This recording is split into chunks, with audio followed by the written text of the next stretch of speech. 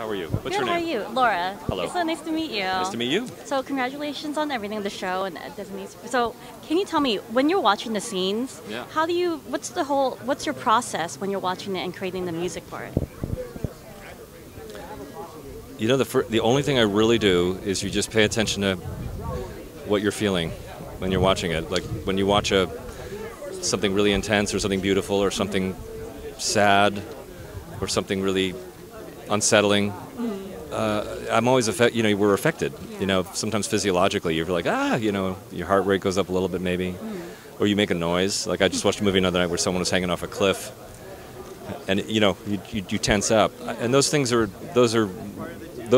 in and of themselves perfect things because they're not manufactured.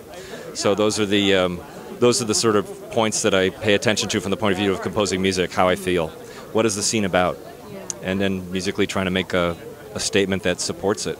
Well, the show has a lot of dramatic scenes. Like Which one are you talking about?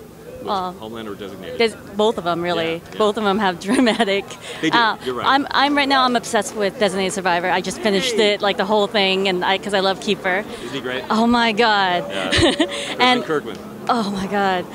But he's amazing. So for Are you me, going to the concert tonight? Because I'm doing a big scene of his. Oh. Conducting a big scene of his. So what would you say is your favorite scene when you were doing the music? Which one had the most impact on you? There is one, because I've worked on a lot of dark shows like 24 and Homeland, and things that have a lot of some violence or terrorism or.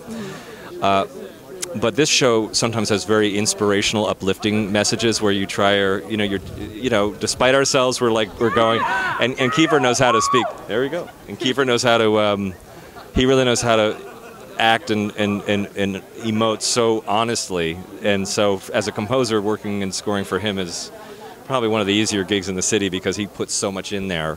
So it's about getting out of the way of those kinds of performances. But those uplifting ones are kind of like, I'm a bit of a schmaltzy guy. Okay.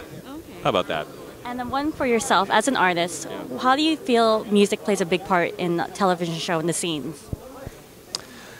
Well, we're all ingredients, right? I mean, we're as important as the costume designers, the lighting people. I mean, music, I think, is older than human language. Music is so inside of us, that without even any words. So I think there's a power to music in particular, but it really needs to work with all the other acting, writing, and directing. If that's not there, we really don't have much to do. And what's really cool about this concert, so much different kinds of music and so many different kinds of shows now. I mean, when you were a little baby girl, there was probably three or four networks or something, and that was it. But now we're like in the hundreds, and Netflix and Amazon, and you can't keep up. Well, thank you so much, and congrats for tonight too, and for everything. So thank you.